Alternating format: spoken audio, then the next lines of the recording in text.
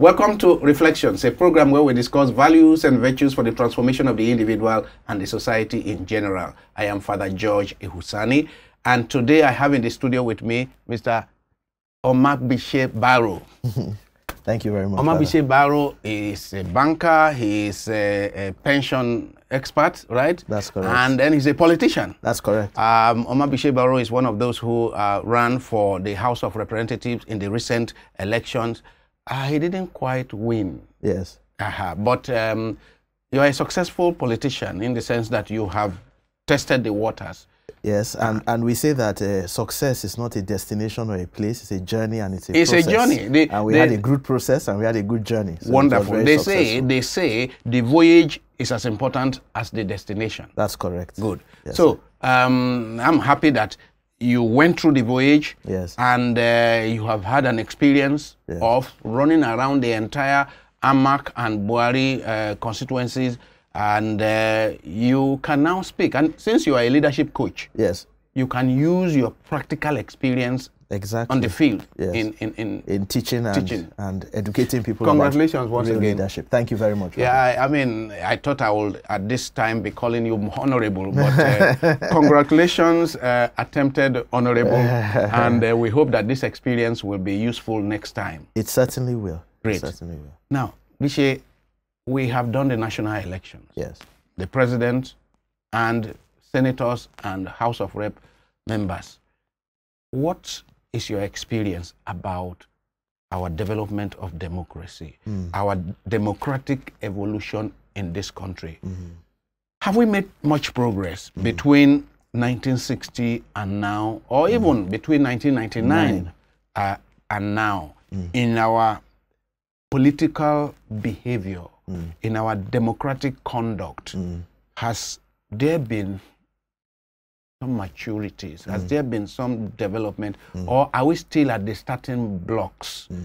After the elections, there's been all kinds of hue and cry about the process, about INEC and how effective or not effective INEC was, about rigging, all kinds of complaints here and there at the local levels and at the national levels. What would you say, honestly, is your experience of Nigerian democracy? Well, you know, democracy, like every system, you know, it is, if you think about it like an economic system, it's demand, supply, and regulation. So you have those who are supplying politics, who are the politicians. You have those who are meant to be demanding good politics and good governance, who are the electorate. And then you have the regulator, who is the umpire, in this case, INEC. So my general assessment is this, that there is not much level of maturity from perhaps even those who are demanding the most. When I look at my own experience and the experience of this election and the few elections I've seen in the last 20 years, I think that the demand side is where the problem is. The demand side, yeah, the people, that's where the problem is. The people who think about politicians as, for example, a politician is a bad person. So even if a good person comes, your first instinct is that the person is bad. So you hear someone is a politician, the first instinct is, let's chop his money. You hear that someone is a politician, oh, I hope he's sharing money. And if the person doesn't do those things, then the person is not a good politician. So here's my take, that Nigerians allow, encourage, and even wish for bad politics, but they expect good governance. Nigerians allow, yes, and wish for bad politics, exactly, but they expect good governance. And there's a disconnect. It's cause and effect. If you have bad politicians, then you will have bad governance. And democracy is not complete. Democracy doesn't end with just voting. It also ends with accountability.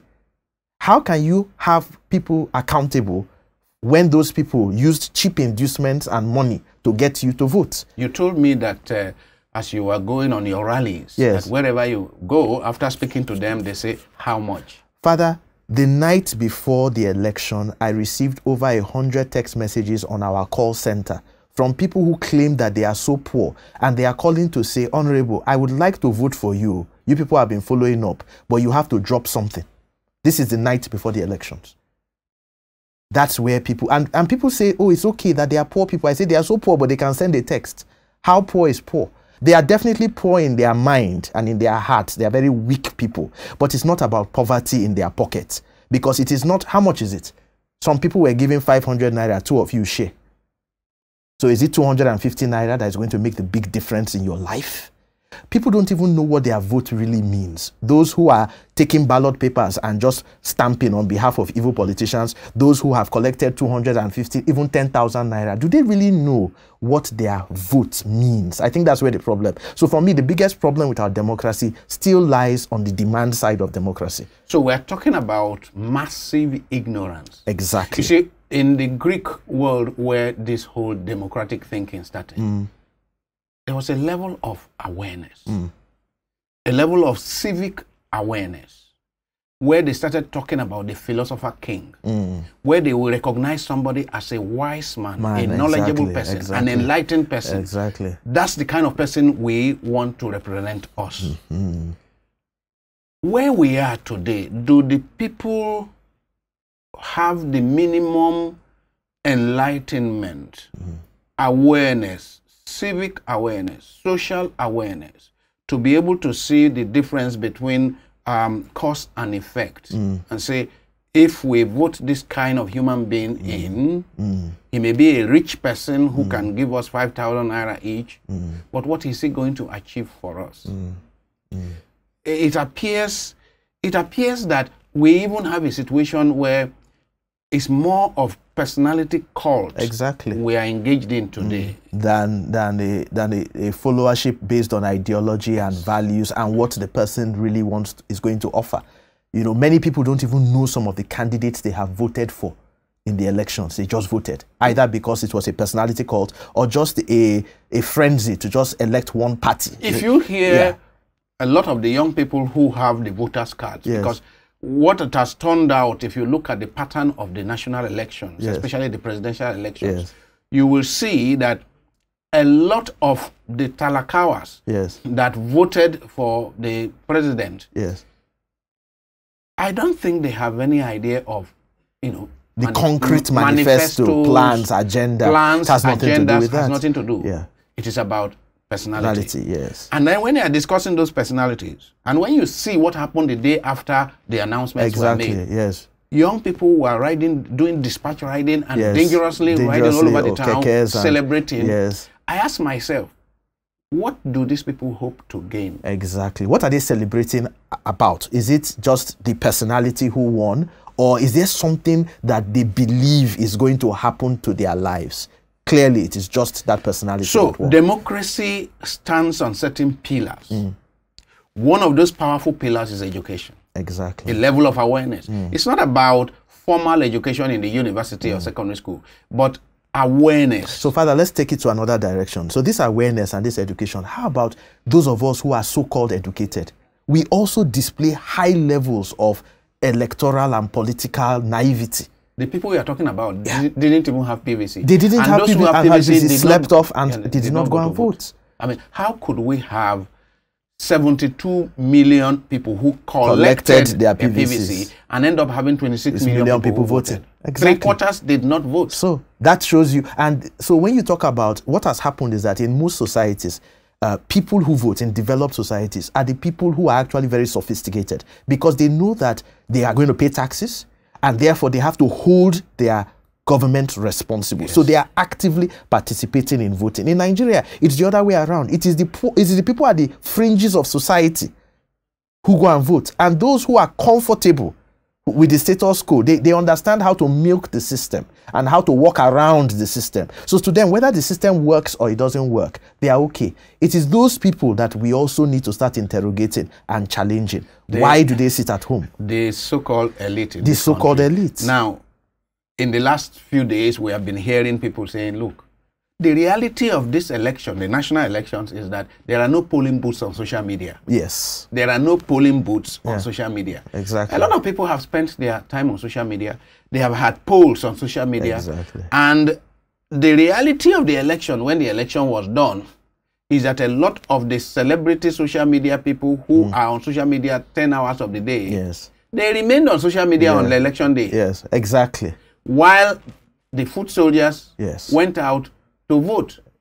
So, you now have a situation where the elite, those who know what the issues are, yes, they never voted. They never voted. those who do not know, so you let the quote-unquote, the Nigerian expression, the Mekunus, yes, the Talakawas, yes, the uneducated, yes, they decide the fate of everybody. They decide our fate. So what else do you expect them to do? So when you look at certain calibers of people that have now gotten to the National Assembly who have retained their seats, and people are shouting, I'm saying, but the people who voted for them is the same type of people who have always voted. Where were you? Another issue, you know, I said demand, supply.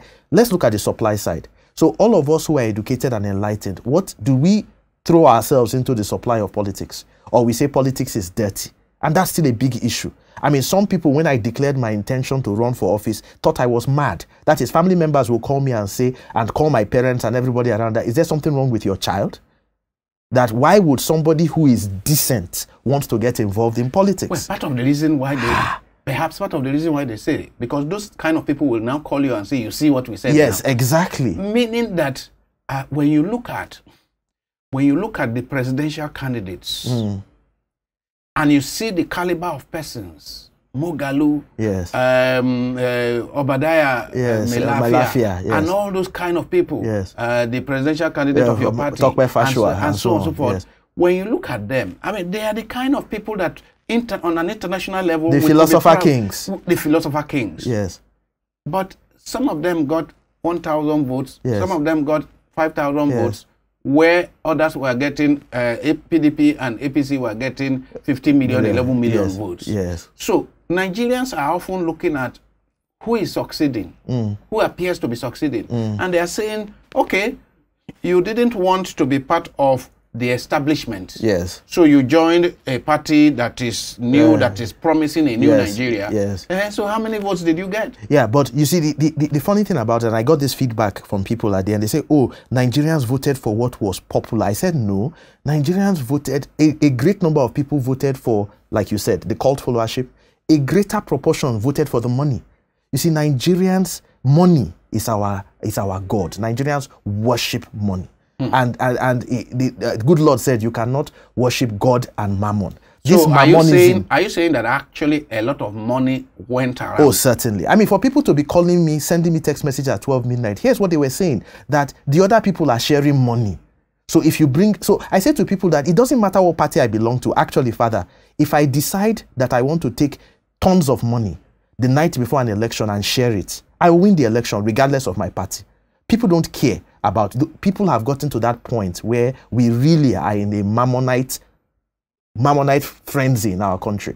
The other people are voting because they believe that there's something pecuniary they are going to get. Do you know how many people of my type asked me many times at different fora that, Barrow, that if you win, you will remember us. There was only a group that I was added to of so-called voters in Abuja who asked me for chief of staff in my office, for 3 other positions, that I should sign an accord with them. That if I do, so people are looking for jobs, they are looking for pecuniary benefits, they are looking for money, they are looking for contracts. We are talking about instant gratification. Exactly. So there's a widespread orientation for instant gratification rather than deferred gratification. Yes, and let me expand on that. One of the things I saw was that people would say, okay, you sound like a good person and so on, but you see, we are so distrusting of the political class that just give me something now.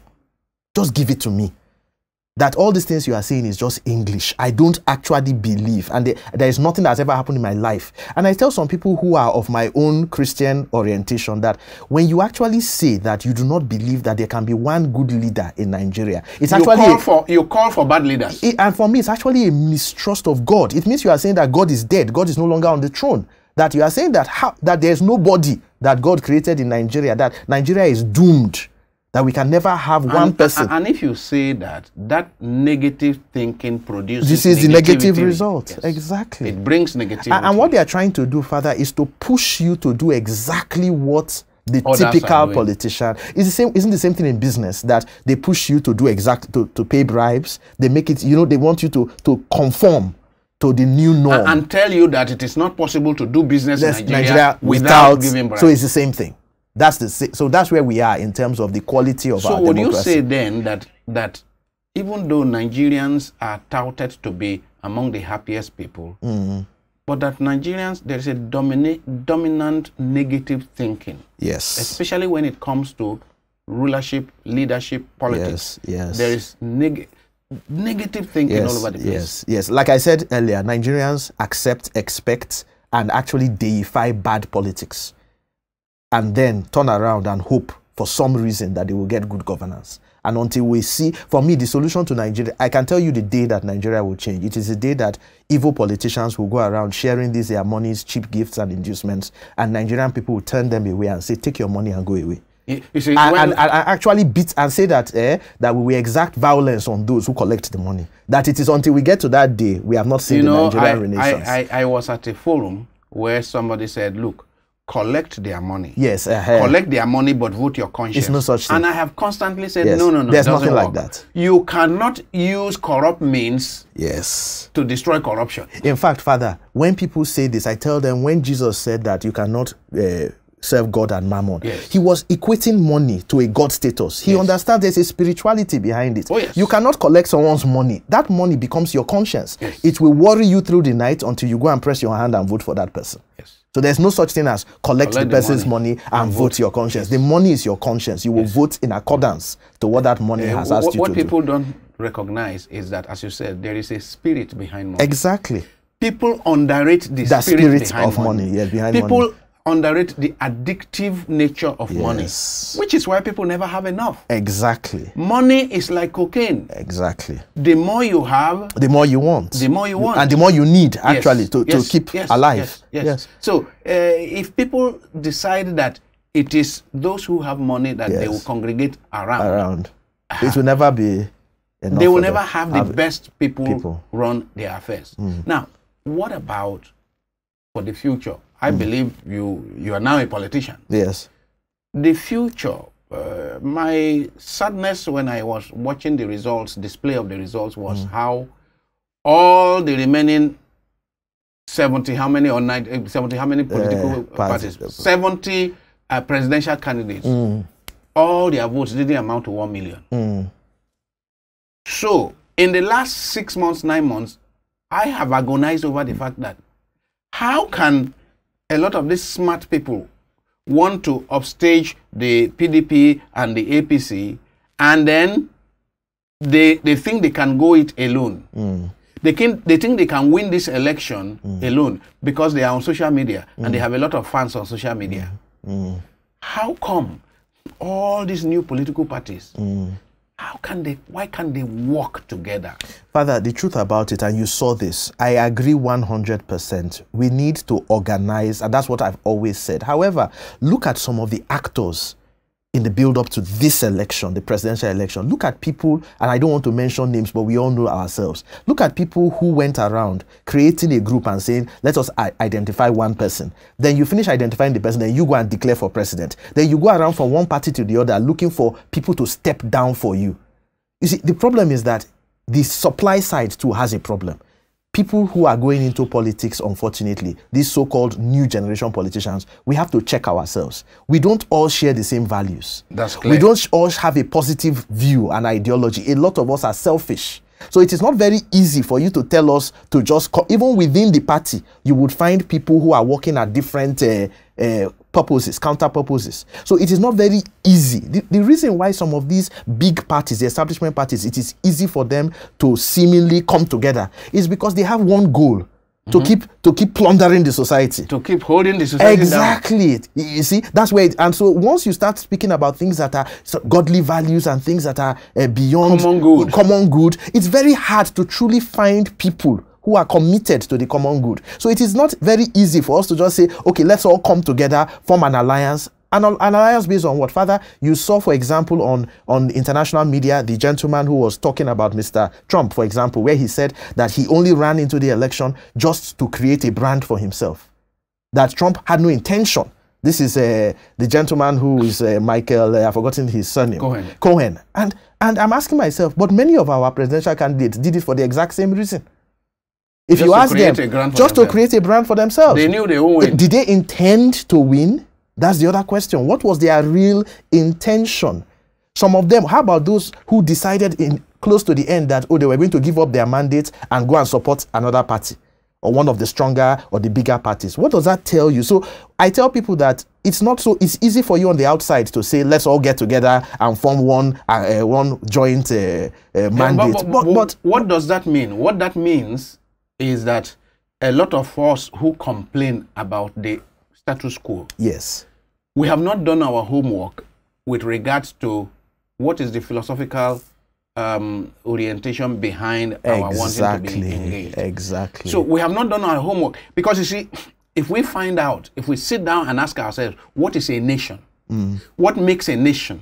What are the values that make a nation? What are the ingredients that make a collocation of people come together to found a nation? Yes. If we agree on what those values are, then it shouldn't be difficult for 20, 30, 40 political parties to come together to form one. Yes. If we agree on core values for nation building, and we sit down and ask ourselves, what should we consider to be the core set of Nigerian values? Let's say sanctity of life. Exactly. The sacredness of every human life. If we all agree on that, then all of us will be terribly distressed to hear that on account of an election, a human being was wounded, not to talk of a human being was killed. Yeah, exactly. Now, those core values, service of the common good, making sure that the life of the villager is as valued as the life of the person in Aso Villa. Exactly. If those are the kind of values that hold us together, then it shouldn't have been difficult for 40, 50 political parties to come together. That's my point. So the values of those people and those political parties, can we all say that these values are shared? Or the only thing we really share is a desire for some political aggrandizement, and to also say that, for some people it's as basic as, I'm a former honorable, I'm a former presidential candidate. That is what people... So I'll be very honest. But what do they gain from being former? You'll be surprised. They believe that it opens doors for them. It gives them access to places where they hitherto will never have been able to enter. So sometimes, Father, the point is, we are talking at a very high level. Many people are not at this level. But there is work. So you started off by asking, there's work to be done, certainly. The work to be done is to find these people that really understand these issues, the common good and the redistribution of wealth and so on and so forth. Find them and let's work together. But there is work to be done. To be honest, my real experience is that 5-6 months campaigning is very different from 3 years building the hearts and minds of people. And that's what we need to do. I have constantly told people that, okay, a young person like you, I think we should be looking at 8 years. You mentioned 3 years now. Yes. I think we should be looking at 8 years. It is just in the last 1 year that we found a lot of people come out to say they are presidential candidates. They are political parties. Yes. But if we can start movements, not even political parties yet, but social movements today, rallying around somebody and saying, this person has the qualities that we believe can see us to our promised land. Exactly. So you found a movement, and keep recruiting people of like mind. Exactly. Keep that recruiting is it. people That of is it. like mind. But it doesn't. You can test it in 4 years. Yes, you can test it. Yeah, you can test it in 4 years, and that's my point. That even what we've done, we've tested it now. We'll test it again. But you are correct. It's a long-term project that has to be systematically and deliberately, intentionally executed and conceived and executed. It's not something that is going to happen by mistake. I don't think that we as a country, we are condemned to this low-level quality of politics. We are definitely not. God is on the throne. I don't think we are condemned to this level.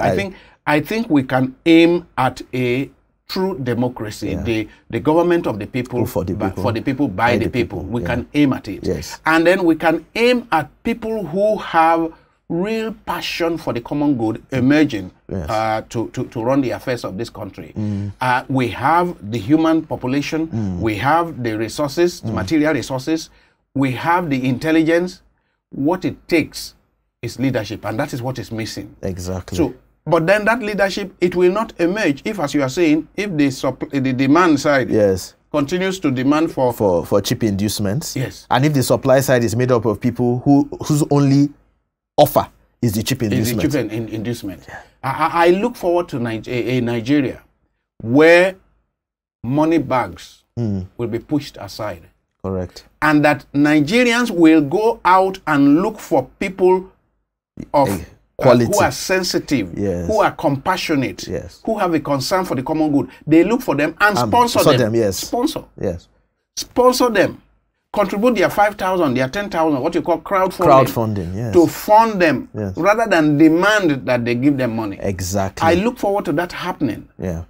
It may not happen in 4 years. It may not even happen in 8 years. Yes. But that's the kind of politics that will take us out and of Father, this. until we have that type of politics, I dare say, our circumstances will not change. That's what Nigerians need to realize, that the way we are doing it over and over again, it will never create the Nigeria but they say it now that if you have been doing the same thing in the same way yes, and expect a different result, then it's madness. Yes. On that note, we'll bring this segment to an end. I have been speaking to Mr. Omagbitse Barrow. He's an investment banker. He's a leadership coach. And then he's going to bring his experiences in the last few months into his leadership work. And we hope that this madness, yes, of expecting bad politics, expecting bad politics to produce good leaders, yeah, that madness will be healed of it in the name of Jesus. Amen. Thank you. Thank you very much. And thank you. Thank you.